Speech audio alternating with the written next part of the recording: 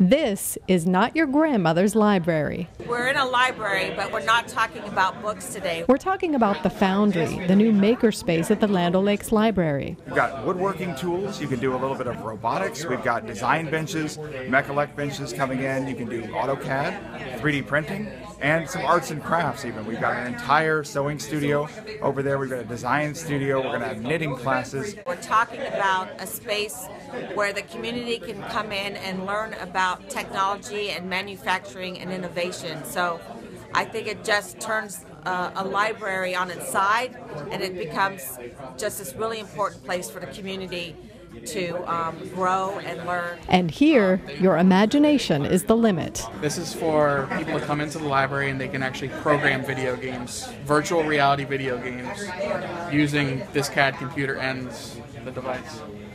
So right now he's actually riding on a roller coaster.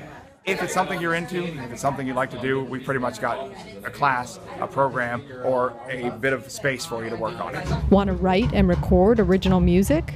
This is our sound studio, and folks are able to come in here and record. We've got speakers, high-end speakers. He's got a bass guitar, regular guitar.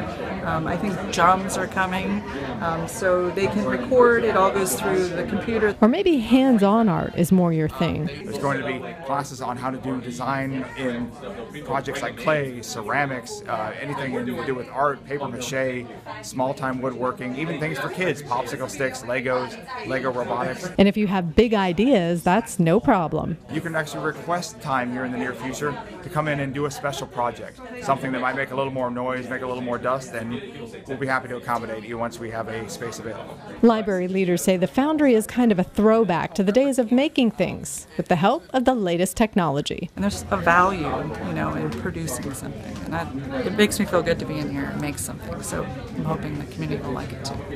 Well, Land O'Lakes Library is on the cusp of doing some great things here. When we think about makerspaces and we think about the future and what our youth and our high schoolers and college kids need to learn to be successful in life, and they're going to learn important life skills and lessons here.